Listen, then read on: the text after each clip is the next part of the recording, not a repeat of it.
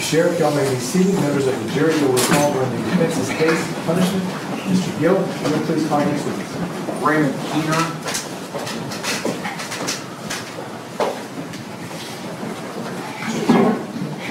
If you would please come to the front of the courtroom. And if you could please raise your right hand. You swear the testimony you're about to give will be the truth? Yes, sir. Please have a seat. We respond to any questions from Mr. Gill to the left and perhaps also Mr. Lewis, who's in front of you at the meantime. You may proceed. Tell the jury your name, please. Raymond Keener. Can you spell it for us, please? R-A-Y-M-O-N-D. Keener's K-E-E-N-E-R. You're here in uniform today. How are you employed? I'm a patrol officer with the Balch Springs Police Department. And you're in Balch Springs Police Department uniform here today, aren't you? Yes, sir. How long have you been with Balch Springs? 10 years. And I take it you're a commissioned peace officer in the state of Texas? Yes, sir. What level certification do you carry? I'm an advanced certification. How many levels of certification are you above basic? I'm into, it goes basic, intermediate, advanced, and masters. I'm just lacking a few months having my masters. What did you do before you were a Balch Springs police officer? I worked for Van Zandt County Sheriff's Office. Do you live out in Van Zandt County? Yes, sir, I do. During your course of your employment with the Balch Springs Police Department, did you come to know a person by the name of Roy Oliver? Yes, sir. And is Mr. Oliver the second person over here to my right? Yes, sir. And how did you come to know Mr. Oliver? We worked together. You know, we started off, and I was already there. We became good friends.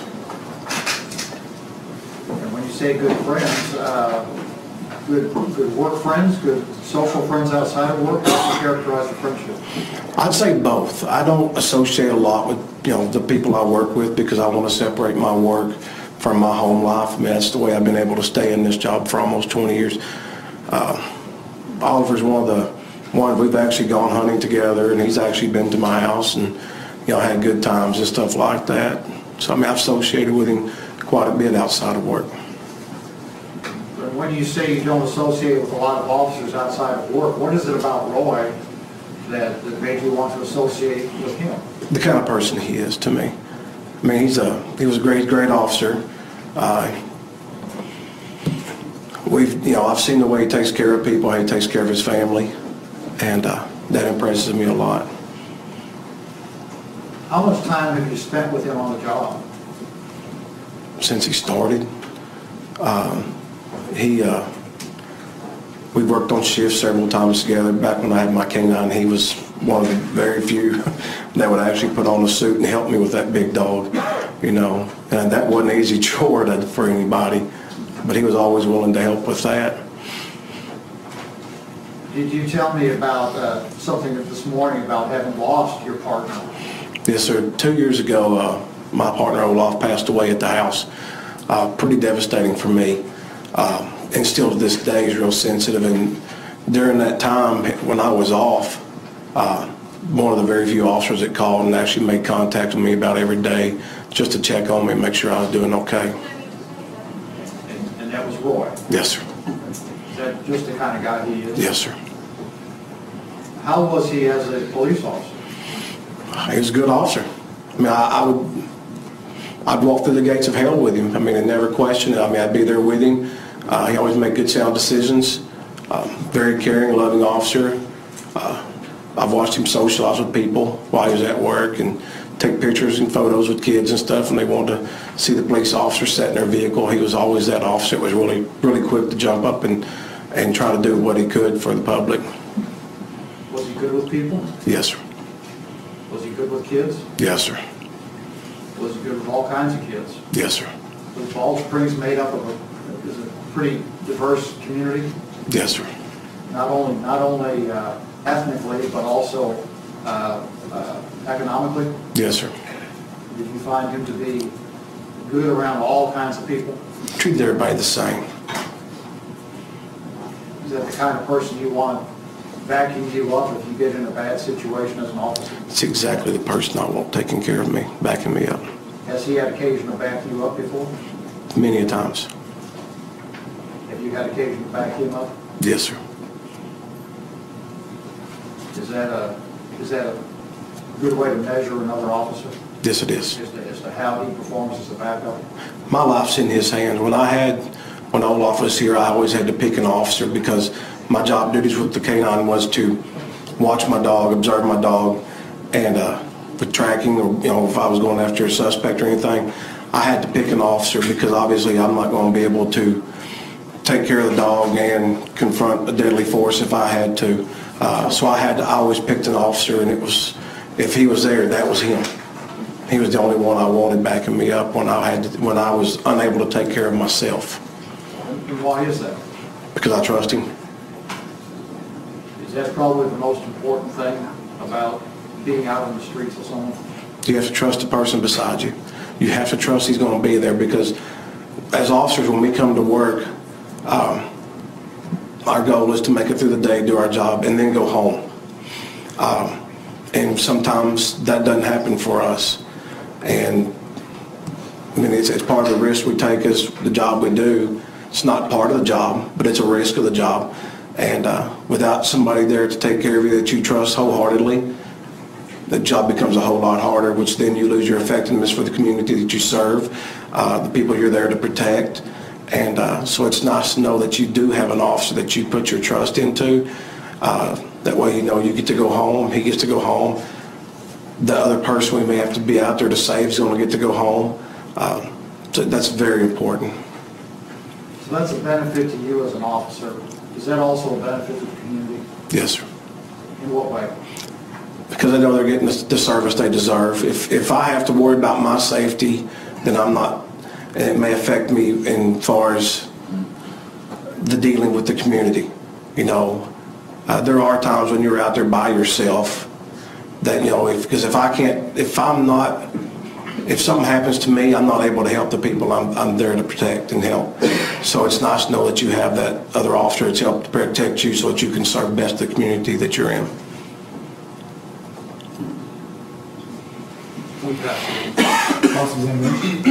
Thank you, Your Honor.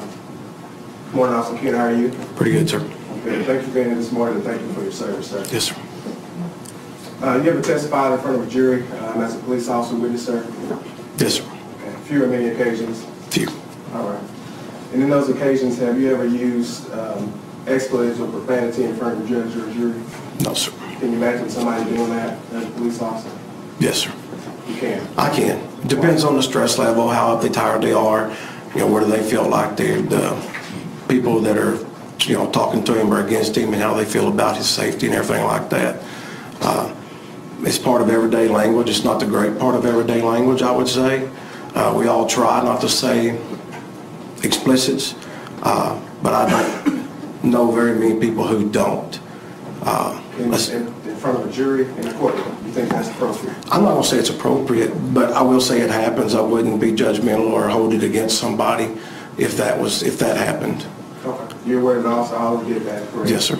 And he was punished accordingly by being ordered by your department to go to anger management? Yes, sir. Have you ever been ordered by your department to go to anger management? No, sir. You ever been in a car accident, sir? Yes, sir. Okay. You ever pull a gun on somebody after a car accident? Not that I'm aware of. I have not, no. Okay. Do you think that would be appropriate for somebody to pull a gun on somebody after a minor car accident? If I was there, it depends on the situation. I mean, with today's threats, you just never know what kind of person you're going to be confronting at that accident.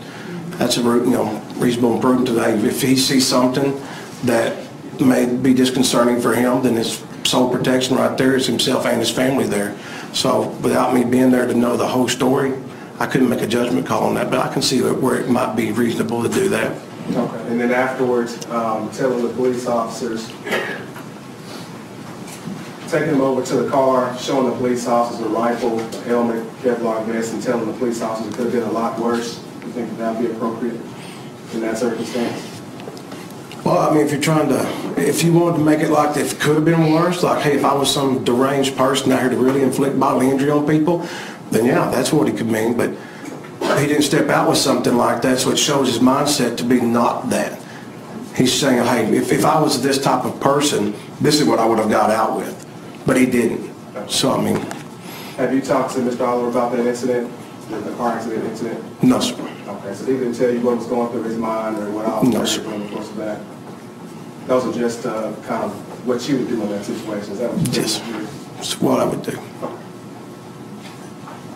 Are you on Facebook, Officer Keener? Yes, I am. Okay, are you Facebook friends with Mr. Oliver? I don't think so, but I'm not for sure. I've got a lot of friends. Okay. First the witness, Sean. Thank you. Officer, I'm going to show you what's been admitted into evidence as State Exhibit number 287A. We're going to represent to you that this is a Facebook post by the defendant, which was his cover photograph for a while. Can you read that off to the jury? So I'll never be in my life be as good as at anything else as I am at killing people. Had you ever seen this before? No, sir, I have Would you not. be shocked to know that this was Mr. Oliver's cover photograph for some time?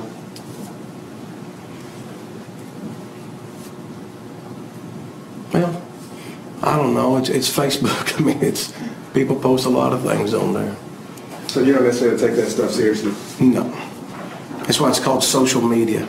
All right. You don't think somebody would be offended by looking at something like that? Especially a police officer? Nowadays, people get offended by a whole lot of things. So, I mean, depends on, I guess, how your feelings are set, whether you get offended by that or not. Okay. You also testified that you would walk through the gates of hell with the defendant, is that correct? Yes, sir. Would you agree with me that police officers are kind of like a band of brothers, you guys are very close?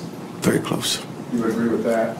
Yes, Would it be sir. safe to say that you wouldn't want to see Mr. Oliver getting into too much trouble during this process? I wouldn't wish anything on anybody. This has been a tragedy for all parties involved. I mean, parents have lost a son. Oliver over here's, manned up and taken his consequences. It's just tragic, period.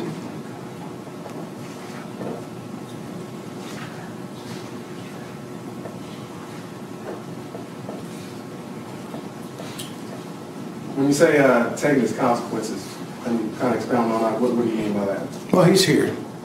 He's here. He sits up here. He hasn't tried to run or escape justice. I mean, obviously there are people out there in this world who would go, I'm out of here. I'm not going to be up here because I'm not going to trust the system. He's sat here, and whatever transpires, whatever happens, he's going to take the consequences for his actions. You're aware that Mr. Oliver, the defendant's case, is required to be here? Yes. Right. Thank you, officer. I'll pass it with you, Sean. And you mentioned that police officers are a band of brothers. Yes, sir. Why is that? Because we put our lives in each other's hands. Every time we put on this uniform and get out of that vehicle or come to the workplace, there's people out there just because we wear this uniform hate us. And there are people out there who want to inflict injury and hurt us. So we have to be together because nobody else we can depend on that's going to watch our backs at work. It's going to be the guys that we serve beside. You pass the witness. Just a couple more questions, John. Officer, you also testified on direct that that officers there to protect the citizens. Is that correct? Yes. What do you think that should happen to an officer who murders a citizen?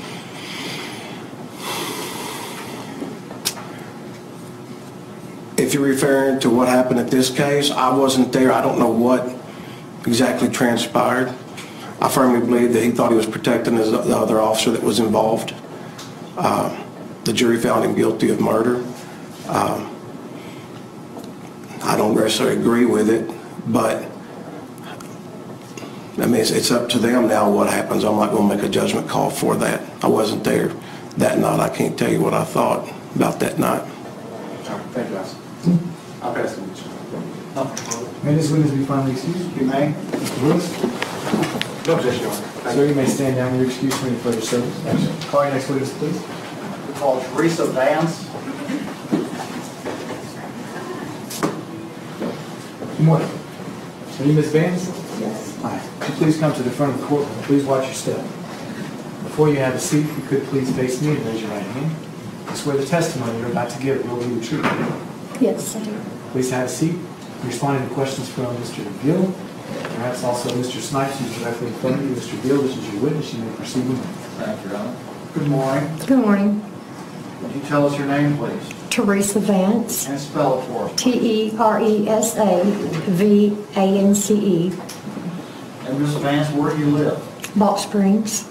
How long have you lived in Balch Springs? Over 20 years. Okay. And whereabouts in Balch Springs do you currently live? I live on Shepherd in apartments. Is that the apartment complex that used to be owned by the Gorewoods? Yes. And while you lived there, did you come to know a person by the name of Roy Oliver? Yes. And is Mr. Oliver over here the second person to my right? Yes. How long have you known Mr. Oliver? A little over 5 years, maybe in between 5 and 6 years. And how do you know him?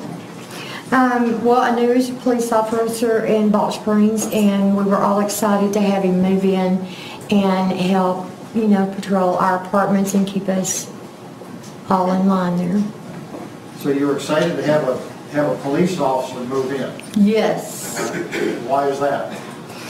Well, it's good to know you've got, especially in the springtime and summertime, the kids start getting where they want to come in and, off the streets, and there's a swimming pool and just normal kid activity, and having him there, we felt safe. I want to use the word safe. I felt safe with him there.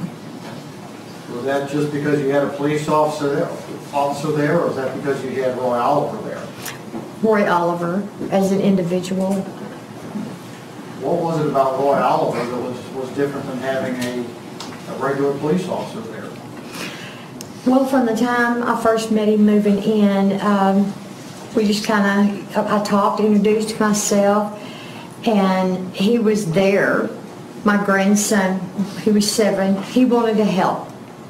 And he just got into conversation with him. There was other children that lived there. They come up and was talking to him, and some of them was troubled, and he talked to them. He was always there for anybody and everybody. He'd stand there in the rain even. I've seen him standing in the rain to talk to somebody that was having an issue or a problem or just wanted to talk in general. Did he have an effect on your grandson? Yes, very much so. What kind? My grandson, from the time he was 4 years old, he went to kindergarten, pre-K, and he said he wanted to be a police officer. And he talked to Roy about that on several different occasions. He wanted to start out by being a police, and Mr. Oliver told him, he said, it's a good place to start because you're saying you want to be CIA. So he talked to him a lot, and when he would start doing bad things and being bullied at school and wanted to bully back, he talked to Roy about that, and Roy just had a good effect on him. Does he still want to be a police officer? Yes, sir. Is that because of Roy Oliver? Partially, I've been talking to him, yes.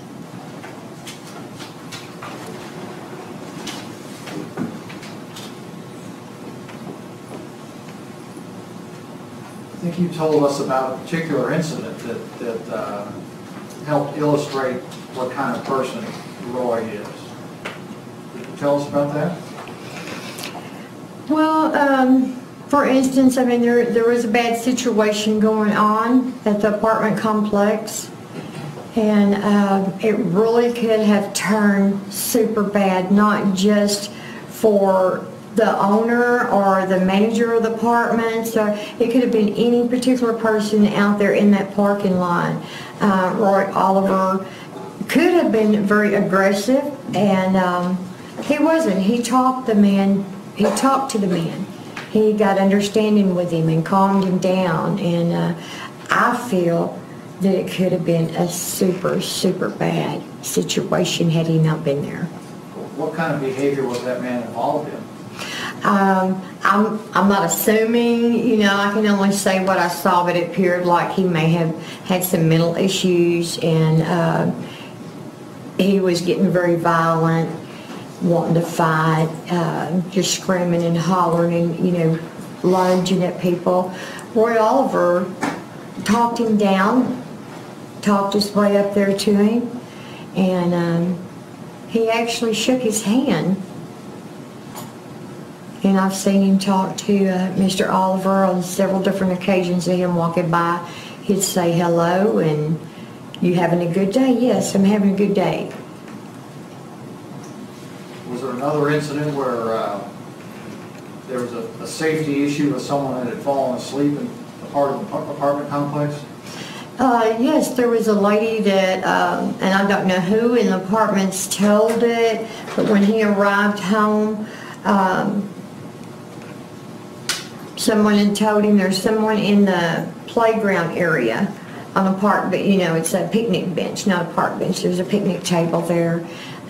She was laying there asleep. They couldn't get her awake. I don't know if they shook her or whatever, but he went back there and he talked to her, spoke with her, and found out she was there waiting on her stepdad, I believe is what the lady had told me the next day. And but I mean, that was a very scary thing to be in a dark area like that and have someone sleeping and them not being able to wake up. Was Roy just the kind of guy that people in the apartment complex went to when they had an issue? I believe so. Did he help people? Yes. Did you ever see him turn anybody away that needed help? Never. Did he help people of all ages? Yes. Anybody that needed it? Yes. Was he somebody that the residents could count on? Yes. Was he somebody that you could count on? Definitely.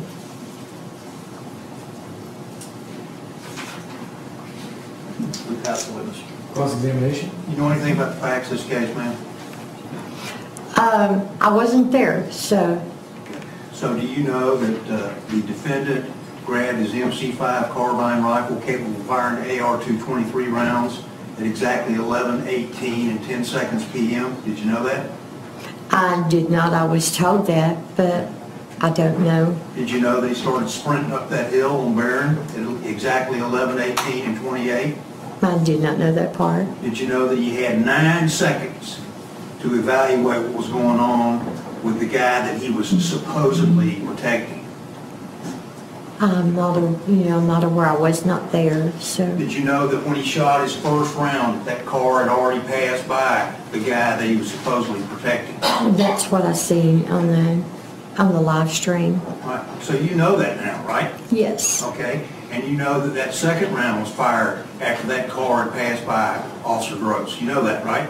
I heard that on the live And stream, that's the yes. shot that murdered poor Jordan Edwards. Do you know that now? I seen that on live stream. Okay. And you know that he kept on firing after that car even passed him. Do you know that? I seen that on live stream. Okay. Shots 3, 4, and 5 at a car that was already down the road. You know that? I seen that on live stream, You know that yes. all 5 of those rounds could have killed all 5 of those kids, and it's only by the grace of God that we don't have 5 dead bodies right now. Do you understand that? Yes, sir, I do. That's all I got, Judge. Mr. Gill? Is that the Roy Oliver that you know? No, but I didn't. I knew him personally there at the apartments, and it's that, that's the Roy Oliver I know. We pass the witness. No, sir. Very good. May the witness be finally excused. Yes, sir. Yes. Now you may stand down. You're excused from any further service. Mr. Gill? We're checking. Okay.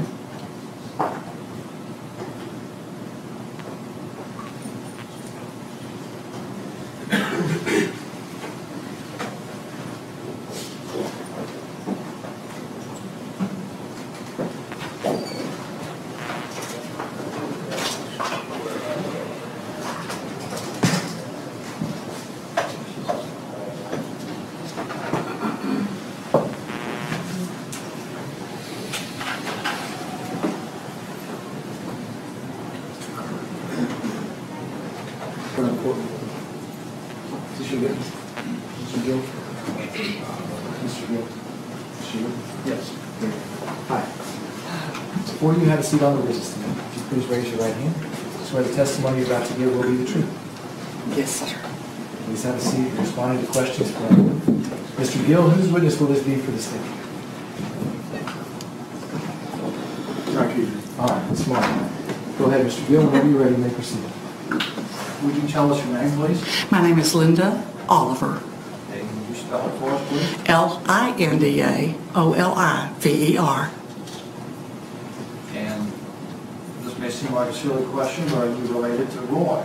I am his mother. Of course, Roy is seated right over here directly to my right now, Right. is that correct? Absolutely. And where were you living when Roy was born? When he was born, we were living in Colorado, in the suburb of Denver, North Glen, I believe it was. And how long did you live there? We were only in Denver area for about, Colorado period for about a year. Then we moved back to Texas. Okay. And then where in Texas did you move to? Arlington. How long did you live in Arlington? About 3 years. Right. Was Roy an only child? No, he has 2 half-sisters, and he has a half-sister with me, and she is 9 years older than he is, and then he has a half-sister with his father. And she would age. She is about 4 to 5 years older than Roy. Well, how old is Roy today? Roy today, I think, is, let's see, if this is 18, isn't this awful? He was born in 79, so he will be 38, I believe. Sorry to put you on the spot. 38 or maybe a year older or younger than the year is. He was born in 79 Yes, sir, that I know for sure. in a suburb of Denver. Yes, Okay. Moved to Arlington, right, about 3 years, right. and then where? Then we moved to Fort Worth.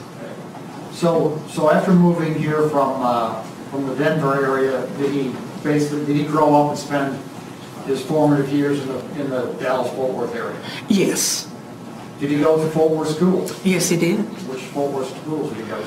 He went to elementary at Daggett Elementary, the Montessori, at that time they called them Magnets. And then from there he went to Wedgwood Middle School. And then after that he went to Pascal High School. And Pascal High School is located generally on the south side of Fort Worth, is that right? Yes. What kind of work did you do while Roy was growing up? I was in education. I was a school librarian. You become a teacher, then you can go on and get your certification as a librarian. In which school district did you work for? Fort Worth ISD. Which schools were you assigned to? I did, I started out at Mount O'Hara on the north side. Then I went to the south side to Hubbard Elementary. From there, I went to East Side and did a dual assignment between West Hanley Elementary and Horizons Middle School.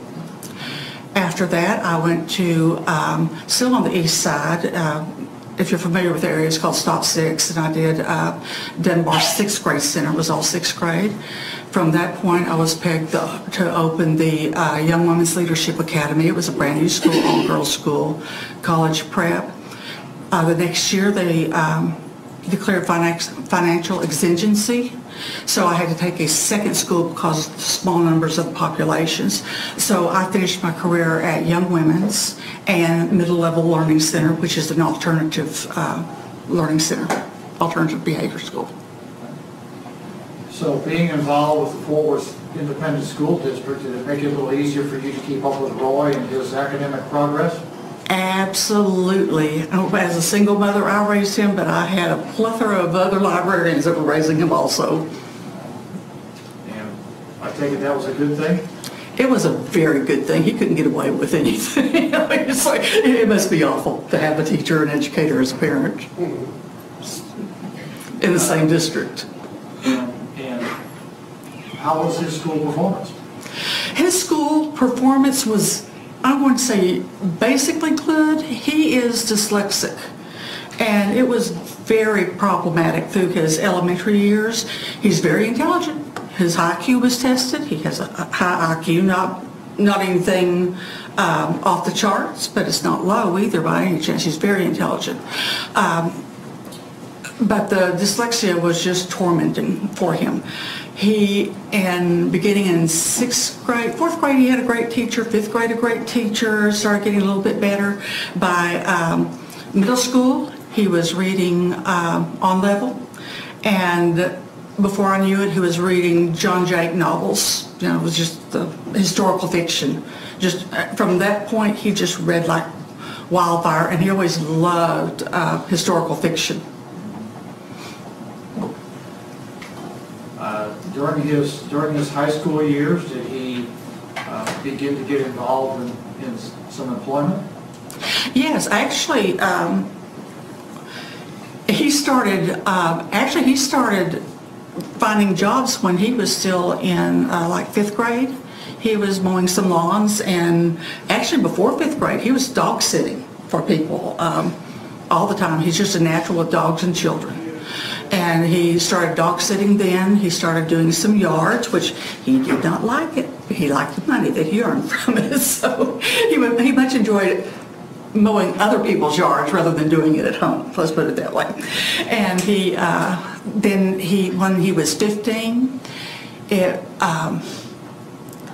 very few places employed anybody at the age of 15. But he went into Six Flags, and I think actually skipped one interview level. I'm not sure, but he went in with his khakis and his preppy shirt and his organizer. He'd already created a resume. He'd heard me talking about creating resumes because I was in college. I think his 8th grade year was my first year to be in the district, if not 7th or 8th grade. But he heard me talking about resumes, wanted to know what one was, so we just sat down and created one, a skills-based one for him. And did that money help out the household? Yes, it did, a lot. Of course, it covered his extra. I didn't hear, "Mom, can I have some money?" You know, it's often. But yes, it wasn't long before he would find his school clothes, and I would give him a set budget to work with. He would go buy his own clothes, and then anything extra he knew was on him to do.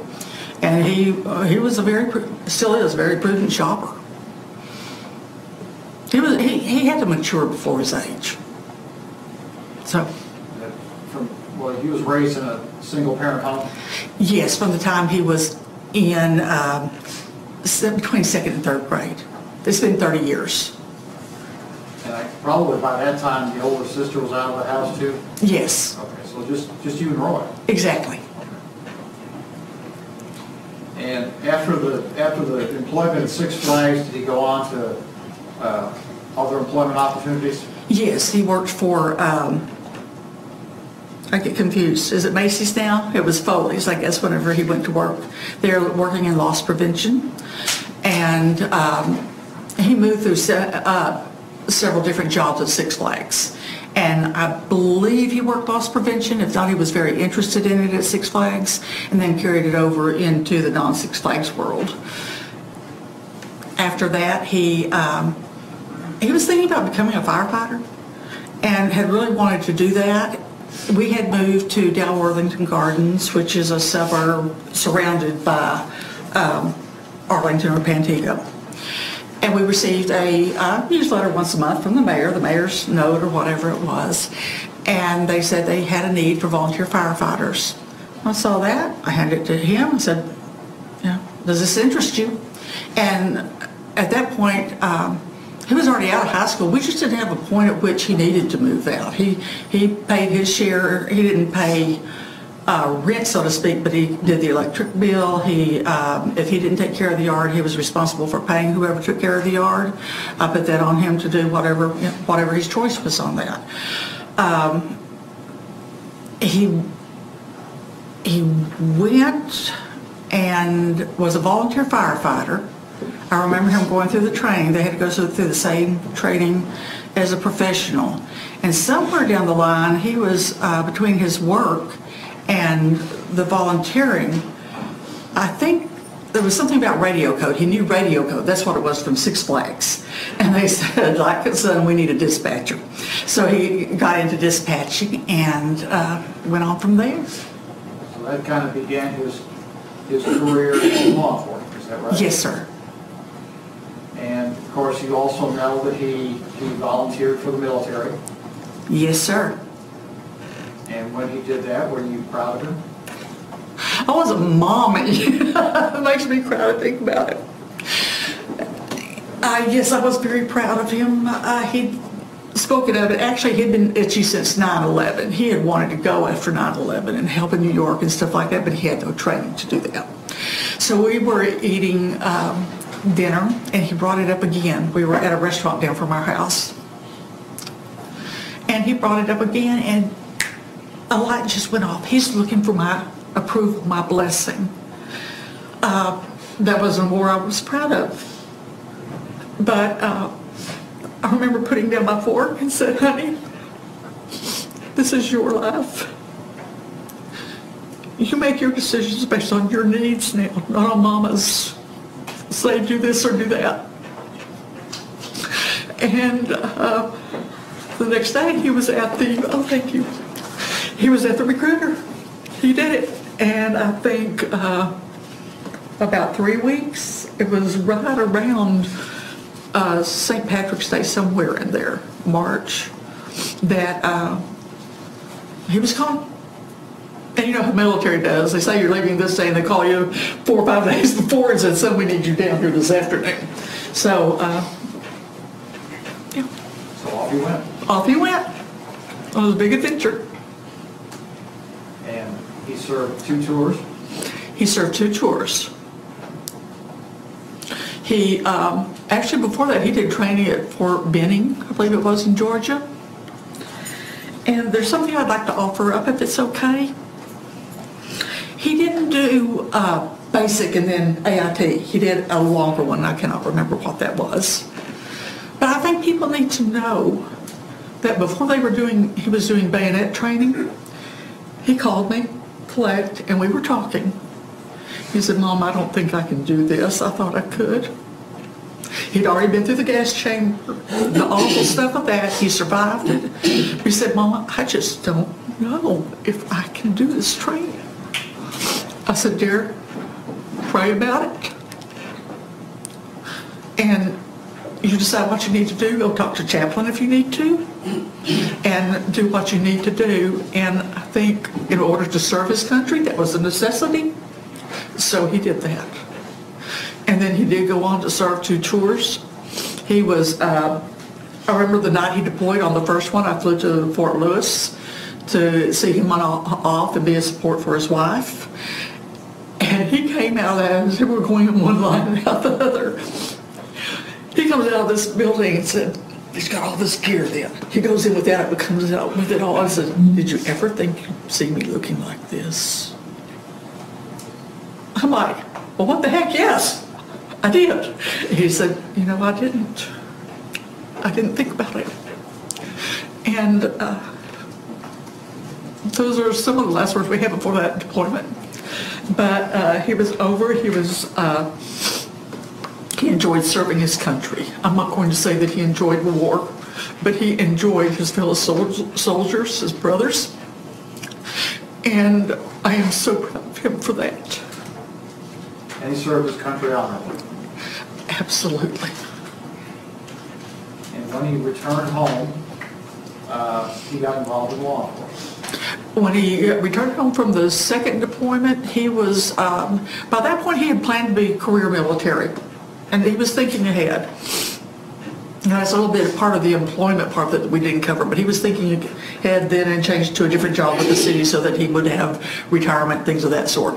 But he was thinking ahead once he was in the military and thought that was a good place for him to be to get the benefits that would be there. He could get college, he could get a retirement, and then go into whatever career he was going to do. But stop loss was going on at that time. And if you were not under contract, you had to leave. They didn't ask, hey, who wants to get out of the Army now? And let them go. I truly believe he would have been the last one to put up his hand and the first one to say I wanted to stay. So he was very disappointed in that. So he lost his military career.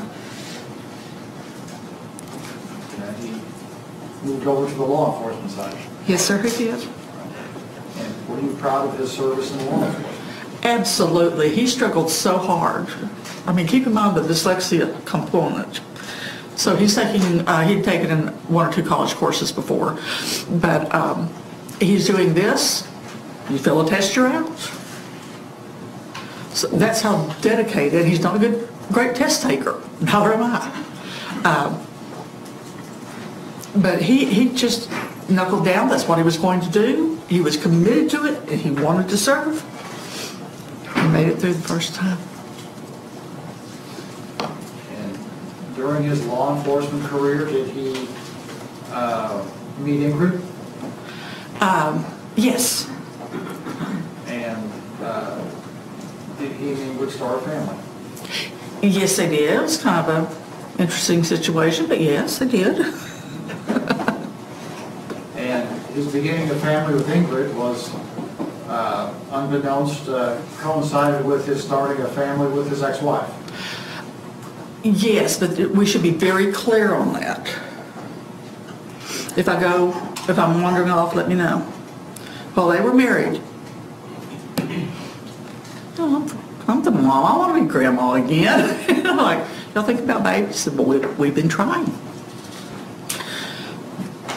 If they're trying to have a family and they don't have a family, I'm going to the base to the first doctor I can find who can help me get pregnant. His ex-wife never did.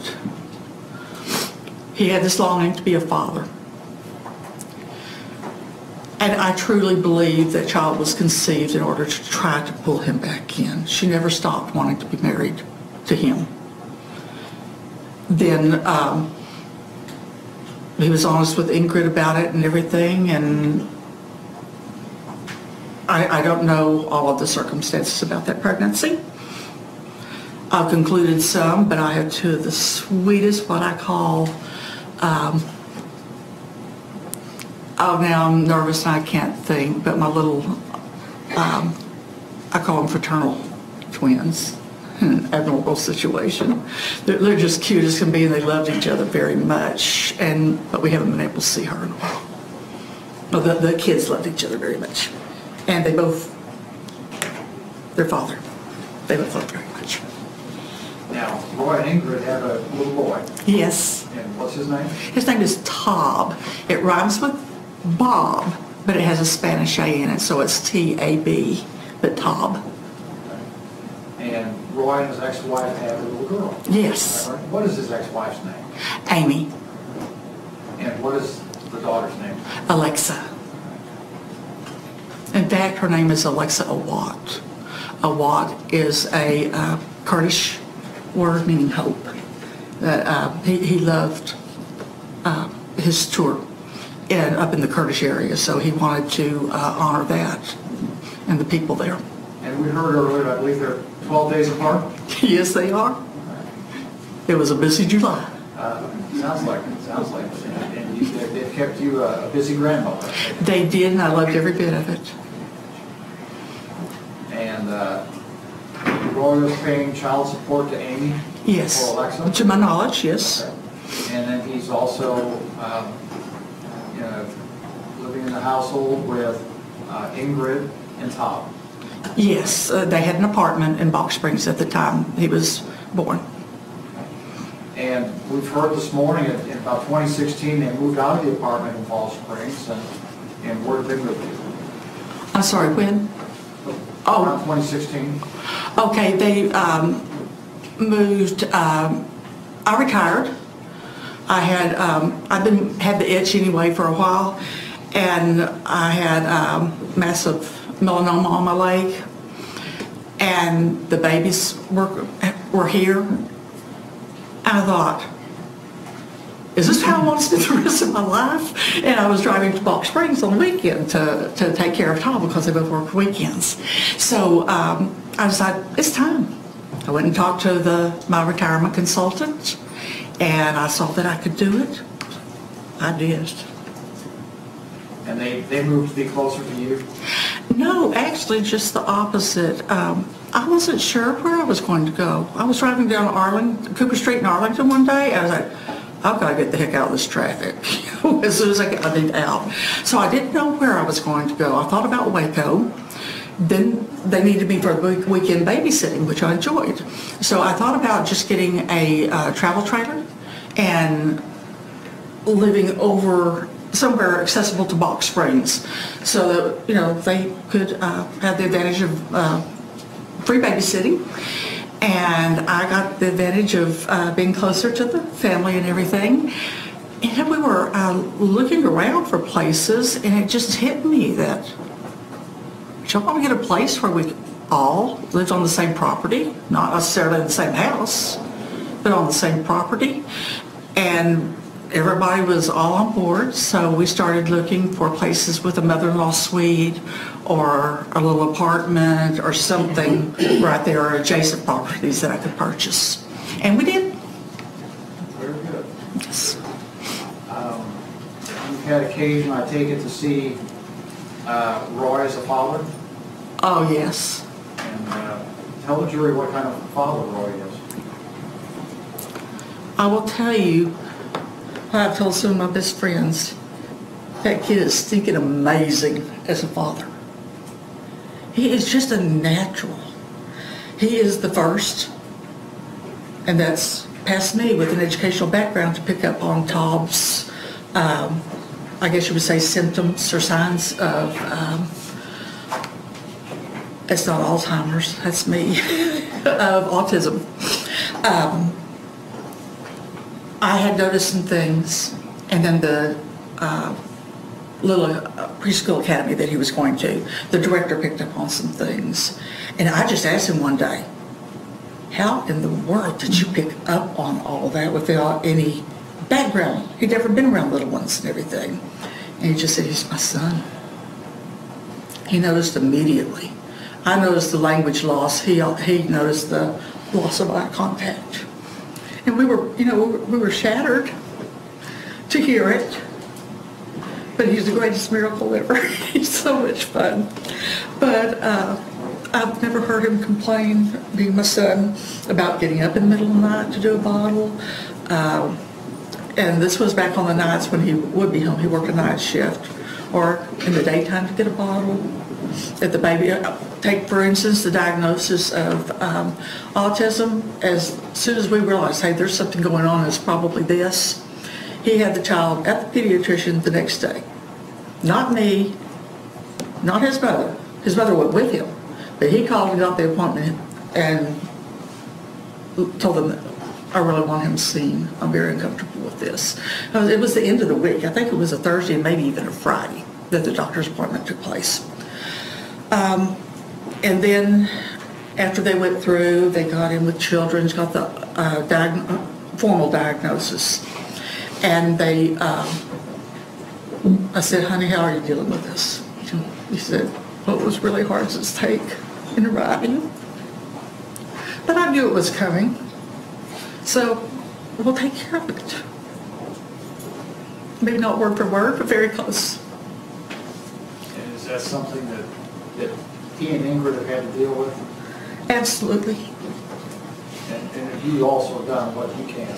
Oh, absolutely. I'm his caretaker. Right now, he goes to half-day pre-K with 4-year-olds for the social development and the speech language immersion, because he lost all this vocabulary. He used to crawl through the house going, Mama, Daddy, Grandma, crawling through the house, come to my apartment.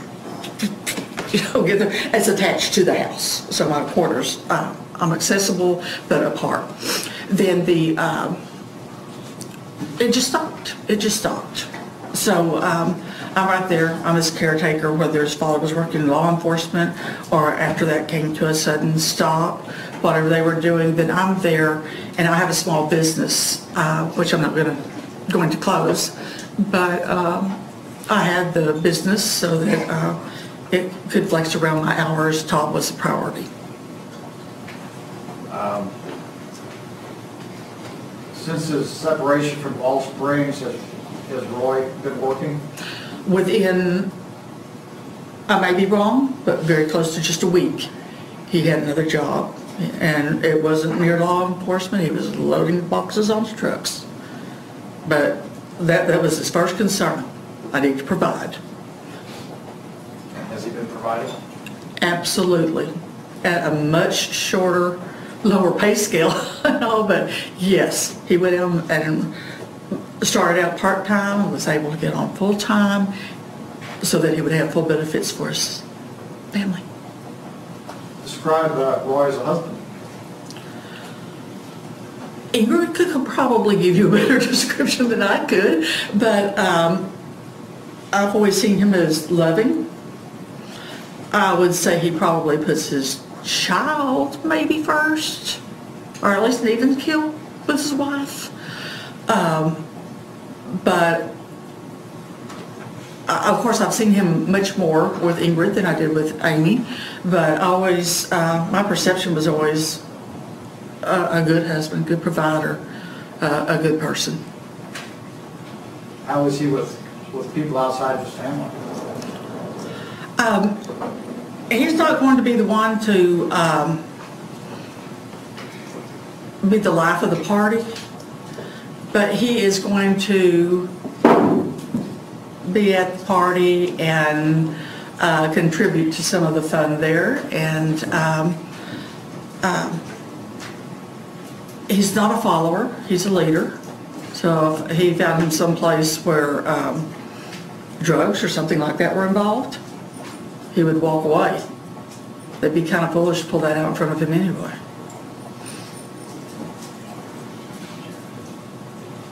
Did you ever, in your wildest imagination, think you'd ever be sitting up on a witness stand when your son was on trial for something? Oh, in my mouth? Absolutely not.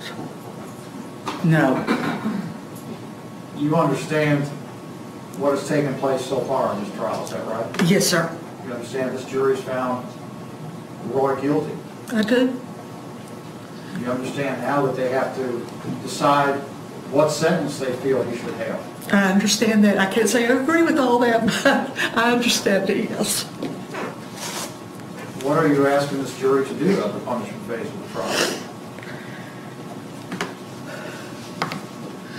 I'm asking you to take into consideration several things. First, he's a wonderful father. Next, I would ask you, he's a good person. Next, I would ask you to consider Ingrid, of course. I'll throw myself in there too. But consider his son. He doesn't need, my son was raised with a father in prison. And deservedly so. That man deservedly needed to be in prison. And I know how hard it is to be a single mother. I believe that my son is the more responsible of the two parents, especially when it comes to Tom's needs and the affliction. But to think of Tom and Alexa, but Tom with these special needs, he is a daddy's boy. He is a daddy's boy. His favorite word right now is mama, but I think it's because he likes to hear the vibration on his lips of the M, because we'll go through different M sounds. And he started calling, instead of dada, it's D now. We don't know why he changed that, but he did. But we don't know what's processing in his little head. But he is the sweetest thing, and he deserves every chance in life. And he needs so much more help just to get on track. Like I said, he's very high functioning. He's very high functioning. And more than one professional has said, I wish we could check his IQ. He's a very smart baby. He loves Thomas the Train, watches YouTube, and on his own, he'll build all these complex tracks and systems and things like that, and have all these different trains running around, do all of it. One gets stuck, or this one's going to need a switch, and he's jumping from place to place. But he can't verbalize and gets so frustrated. He needs his father's love.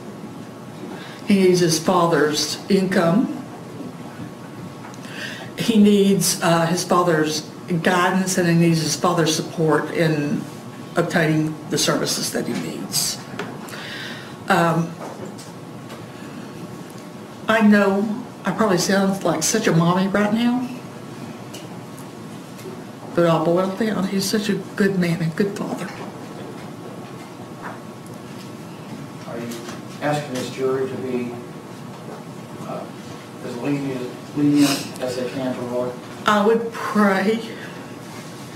I've done a little bit of research, and this is what I think I know. I think the minimum sentence is 5 years, and at least half of that would have to be served.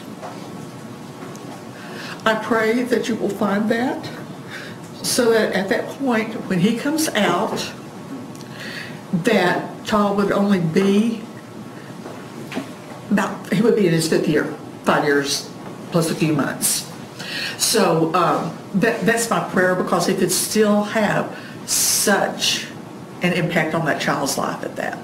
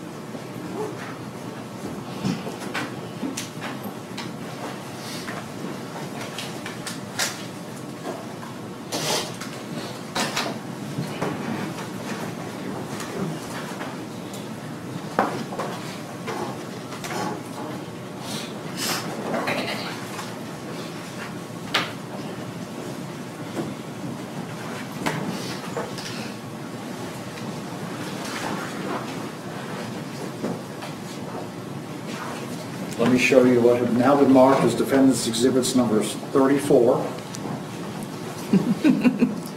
35, Yes. 36, Yes. and 37, Right. and ask if you recognize each of those photographs. I have seen them, or similar ones. Okay. And do you recognize all the young folks in them? Oh, yes, I do. They're my grandchildren. In 34, you mentioned that that Todd likes to build trains and structures. Yes, he does. And is that Todd with one of his creations? I believe this was very recent. And if it's the particular one that I recall, he was sitting there saying, he's building, and then he hands track to somebody else and he points, and he'll show you where he wants it. In 35, who do we see there? That is both Todd and Alexa. Is that a fairly recent photograph also? No, that is, oh my goodness. They may have been, it's over a year. It was probably spring of last year. It's grandma estimate. Okay, 36? Probably about the same.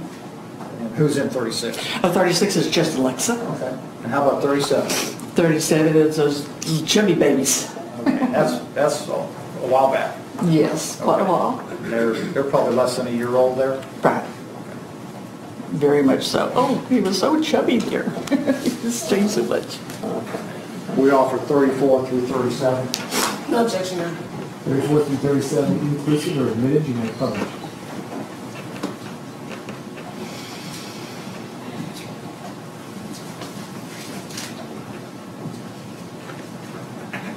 We pass the witness.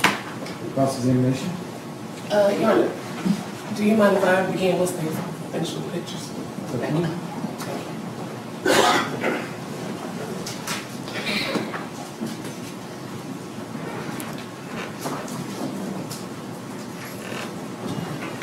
Is it possible for me to get a sip of water? Set. After you ready.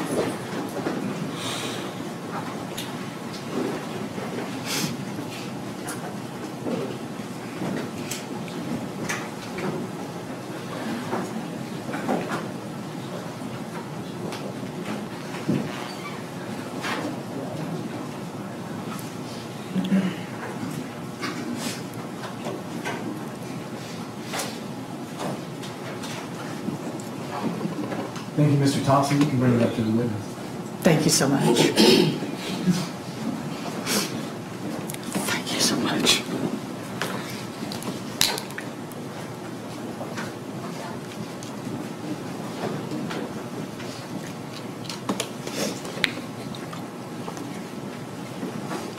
Ms. Oliver, you good? I'm ready. Okay. My name is Shankeetra. I'm going to ask you a few questions. Okay. All right. Please do. You love your son, right? Absolutely. And you don't want to see anything bad happen to him. Absolutely. And just to be fair, you completely disagree with the jury's decision, right? I do. Yeah, you think they got it wrong. I do. Okay. And you said that your son has a high IQ, right? Yes. Okay. So he knew what he was doing out there that night. I can't answer that. I wasn't there, and I've never been in that sort of a situation. So I just... But with a high IQ, you would agree with me that someone, knows that I would someone agree that died, he was... If you just give me Oh, one I'm second. sorry. Okay. That someone that shoots 5 rounds into a car full of kids reasonably knows that somebody's going to get killed. Again, I wasn't inside his head, Okay. but I would also say, knowing him and as intelligent as he is, he thought he was doing the right thing. Okay. And you raised them right, you said? Yes. Okay. Did you raise them to pull guns out on women and children? Absolutely not. What about cursing at jurors? I can't speak to that because I know there was some sleep deprivation involved, Okay. and I know how I am when I'm sleep deprived. So y'all talked about it before? Yes. Okay. Just briefly. Okay. And you said that he didn't enjoy the war that he was in. He enjoyed serving his country, but he didn't enjoy the consequences of war. You mean like killing people, having to kill people? Right, and just the goriness of it. And Well, you would agree with me on that. At some point, he started liking to kill people based Not on his at all. Facebook posts. Let's clarify that. Sure. Again, it was in the testimony. He reposted, because I had to go back and find that. Okay. And just to clarify, because I heard one thing, then I heard another thing in the courtroom. Sure. That post, that was not his quote. It was a repost. But it was a repost that the topic of the post is, I assume everybody knows the 22 a day phrase, and it's that 22 of our veterans commit suicide every day. And it's awareness to that. And it's because the quote down there, if you've read about it, that is a common quote, if not it's a common thought of the veterans. That, I've come back, I served my country. I'm out of the military now. And let's talk about Vietnam vets can really speak to this because they're included in this. That basically the Army taught me how to kill. And not all Army careers lead to a civilian career. And they're just lost. They're out of their element with society. I'm just going to show you, Ms. Oliver, what's been admitted into evidence of State Exhibit 287A. So I know you mentioned that it was a post and it was a repost, but would you agree with me that it says cover photo here? It's his album name. I don't know if it was ever used as a cover photo. I mean, he might be able to tell you, but I never saw it as a cover photo. No, I'm asking, do you see the word cover photos here? Yes. Okay. I see the album name in this cover photos. Okay. All right. So then this is not just a post or a repost. He actually made it his cover photo on his Facebook page, right? No, that's exactly what I just said. I can see this in a file called cover photos. I do not know that he ever used it as a cover photo. Okay. But if he did, I'm sure it was for the awareness. The 22 a day is a big campaign. The awareness of how good he is at killing people? No, ma'am. I'm sorry. I believe you understand the suicide among our veterans who have served our nation. 22 a day take their lives. And you said that you were proud of his service in law enforcement, right? Absolutely. Were you proud of what he did on the night of April 29, 2017? No, I don't think he is. The night that, or it was the morning for us when it came in and we were told about it and everything, we all cried. I mean, he could have been one of my students. He looks like a student that I had in 6th grade, at the 6th grade center. So, no, we're not a family that says, if these parents had done that, if they should have done this, why didn't this, no. He thought he was, I heard his testimony, eliminating the threat. It wasn't that it was a person at that point. Okay. It was a possible danger. And if I heard you correctly, you said that you thought that 5 years was appropriate for shooting a 15-year-old in the head and killing him instantly? That is not what I said. Okay, so you don't think 5 years is appropriate? No, I think it could be appropriate. That is the range that the state has set. Well, let me ask you. Between 5 and life, I believe. Sure. Let me ask you, what do you think is appropriate for someone who murders a 15-year-old unarmed teenager? I believe we have to look at the full situation, the full circumstances, and weigh them judiciously. The same thing in teaching school. We had discipline plan, especially at the girls' school. We used a merit system or demerit system. We started with demerit and then you could earn merits. But if they were caught stealing, or I'm thinking of one situation in particular when I say that, stealing, fighting, whatever, then we came together as a committee. I sat in on a couple of the committees because I did not have the children day to day, but just saw a different part of them.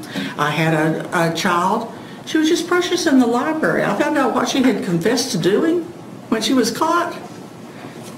She went back to her home school. Okay, well, let me bring it a little closer to home. Okay. You said you have a daughter as well. Yes. Okay, so what would you want to happen to a person that killed your 15-year-old child? I would want everyone to look at it and be judicious and fair. Okay. And you mentioned that your son, the defendant, longed to be a dad. Absolutely. And you watched all the testimony, so you know that Odell still longs to be fathering Jordan, right? I'm sorry, I've heard. You heard Odell Edwards say that he still longs.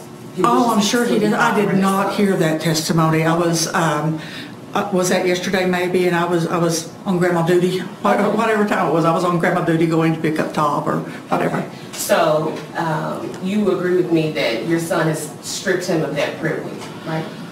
I will agree that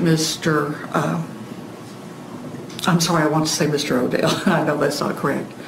I agree that he has been stripped of the privilege. And also you mentioned you wanted to be a grandmother at the end, and you know that Charmaine and Odell wanted to be grandparents to Jordan's kids. I don't know their thoughts. I don't know them. So you didn't watch their testimony at all yesterday? No, I didn't see it at all. I was driving. Okay, all right. But you would agree with me that your son stripped them of being able to be grandparents to any of Jordan's kids? I would agree that they've been stripped of the privilege. I would agree with that, but did my son strip them? I think it was an awful set of circumstances that stripped them. You also mentioned that Todd, he still needs his dad, so Todd will still be able to see his dad, right? I'm sorry? Todd will still be able to see his dad in prison if you all choose to take him? I would assume so. I'm not you'll still be familiar able to with see your son in prison? Right. Then you would agree with me that Odell and Charmaine will never get that privilege again to see Jordan except at a graveyard. I accept that. I think we're both living our own version of hell. That's what. We have nothing further. Any witness be finally excused? No objection on the state. Ma'am, you may stand down. Please Thank watch you very the much. step What's the translators here? Okay. Members of the jury, we're going to recess a little bit earlier than I thought. So please go with the sheriff and await further instructions. All rise for the jury. Thank you, Sheriff. Y'all may be seated. The record should reflect that you're outside the presence of the jurors. Mr. Gill, we're still waiting on the interpreter service to get the interpreter here. Which means I believe we're out of witnesses for you at the current time. Is that right? That's correct. Okay. Are there any matters that we can take up outside the juror's presence now? Or we have a matter we could take up probably in chambers with you very briefly, and then we could probably work on the jury charge. Okay. Then let's do that. So let's take a recess. We'll take that matter up in chambers, and then we'll work on the jury charge. So as soon as we're done here, you'll all be looking at the jury charge that I sent around, and we'll hear arguments and objections there too. And we'll go from there. Yes, sir. Is this supposed to be an ex-party? Yes. Anything else? All right, very good. What's in recess? Judge, you know when you want us back? This won't take 10 minutes. So I'll see y'all in 10 or 15 minutes. We can talk about the jury charge at that time. Course of recess.